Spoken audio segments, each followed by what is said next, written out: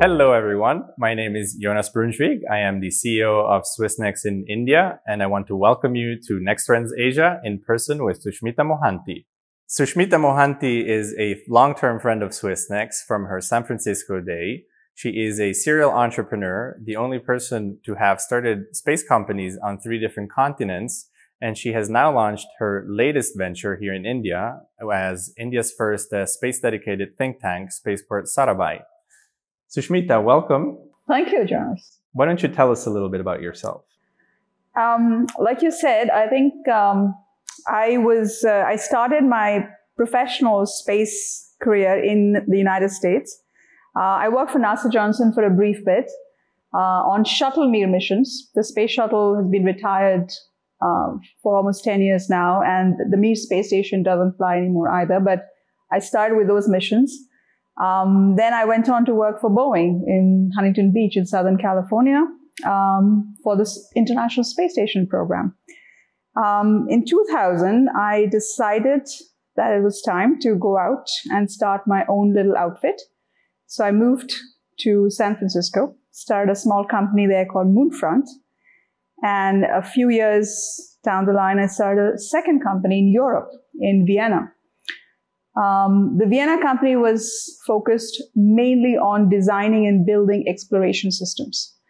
I moved, when I say exploration systems, I mean habitats and rovers and spacesuits, that kind of stuff. I moved back to India in 2008, and I started my third company, which is called Earth to Orbit. I should also add that I grew up in the early 70s in Ahmedabad, where Vikram Sarabhai, the founder of the space program, had just hired sort of his dream team of young engineers who had studied in India and abroad and come back, and they were starting to build India's first Earth stations, satellites, and eventually rockets. The other exposure that I had growing up, which had a very big influence on me and what I did, was architecture, contemporary architecture, because Ahmedabad is home to cotton mill owner families who would commission the most amazing contemporary architects of the time. Charles Correa, B.V. Doshi, Corbusier, Louis Kahn. So if you put space and architecture together, what you have is space architecture. And I have, as a result of this kind of a mix of the arts, whether it's architecture, design, technology, I've always wanted to and therefore chosen to live a Renaissance life. And that's what attracted me to Swissnex when I was in San Francisco, because I thought here was an organization working happily at the intersection of the arts and the sciences. So that's sort of my journey so far. And during the pandemic, I sort of had a chance to recalibrate and think where I am with things and what is it that I want to do in the coming decade. And I think the reason I chose to launch a space think tank in India at this time is because India has now, for the past 50 years, done amazing things in terms of space applications, technology development, but they haven't done enough in creating the right environment for young entrepreneurs, for innovative technologies to flourish outside of the space agency. Also, I think having lived in California, in Europe, and having worked with the Americans, the Russians, the Japanese, the Europeans, I always find that India is missing in a lot of the international space fora. So India needs an international voice. So those are the 2 main reasons why I thought it's time to start a space think tank. Wonderful.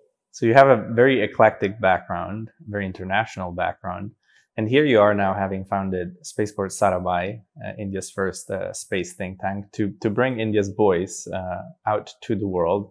And you started hinting at it a little bit, that you want to foster an open entrepreneurial environment for different perspectives to come into play.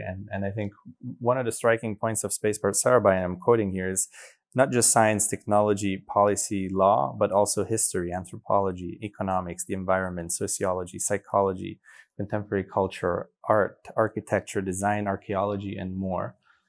Yeah, I think that's we definitely want Spaceport SARABHAI. I'm saying we because we have a small founding team, also a very multidisciplinary team. We have lawyers and policy experts and technologists, and someone from a political science background as well. So I think the reason we want, let me give you a couple of initiatives which we have already gotten them going. One is we are thinking of creating a very unusual yet public-focused archive of the Indian space program through oral history documentation. I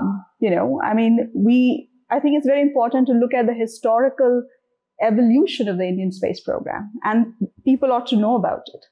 There's yet another project which we have initiated at IIM Kozhikode in Kerala, where we have a couple of doctoral students doing management research for us.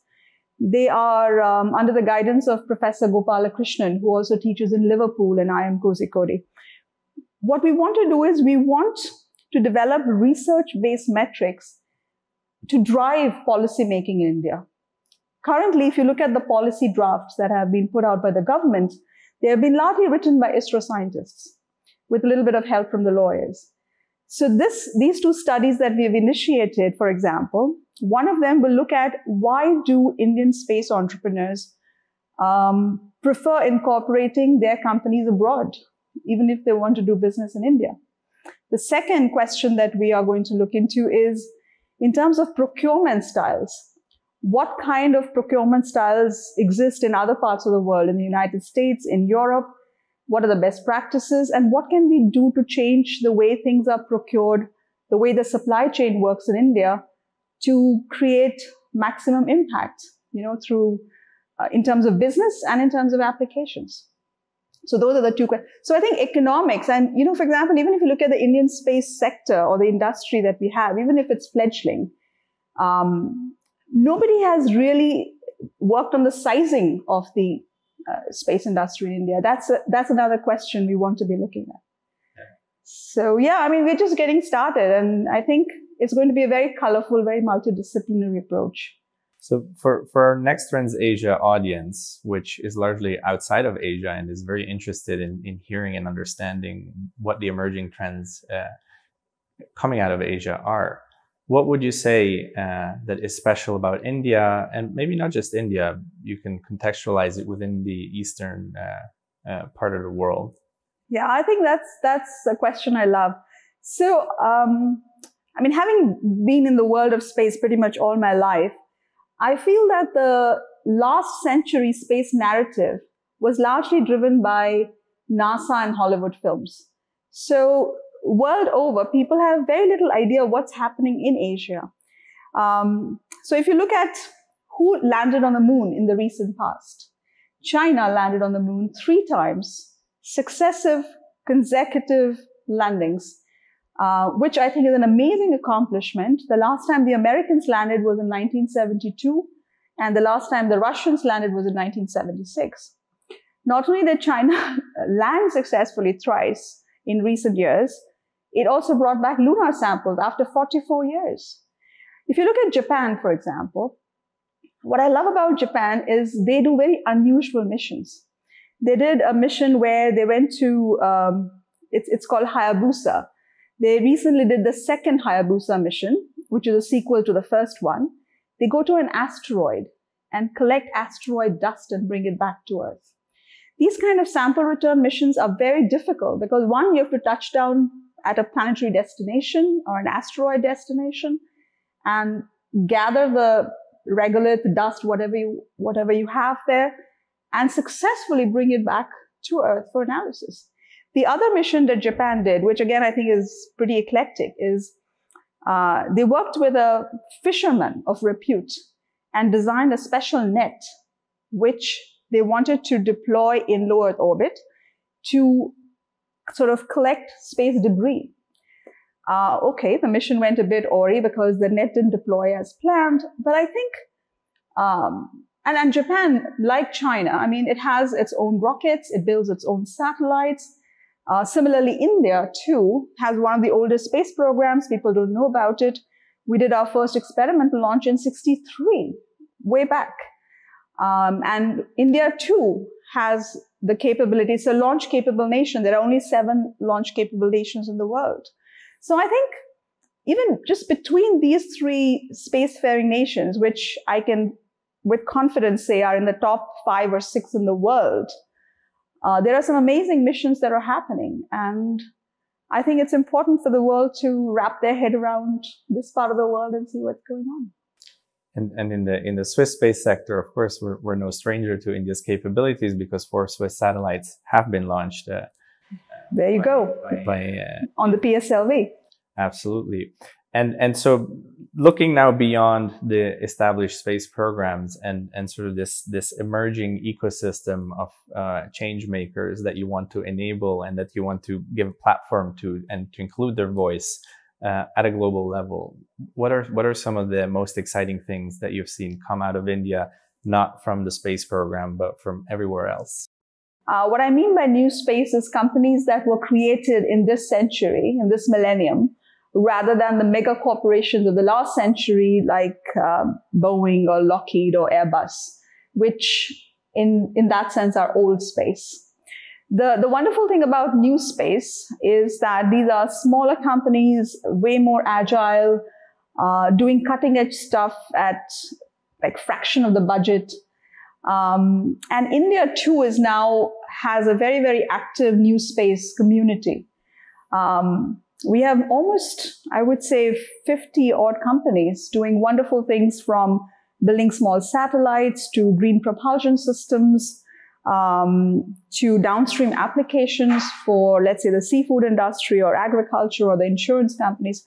So I think, and Switzerland too. In fact, Europe also has a very exciting new space scene, so to speak. I think, that said, I think having lived in California for 12 years, having lived in San Francisco for 9, I think Europe and India have things to learn from the California ecosystem. While we have amazing talent, amazing brain power, amazing appetite for risk, young people wanting to build things and launch things, we don't have the same level of funding opportunities that you have in California, for example. We don't have the same level of, the venture capital community being willing to invest in space companies because the gestation periods are longer.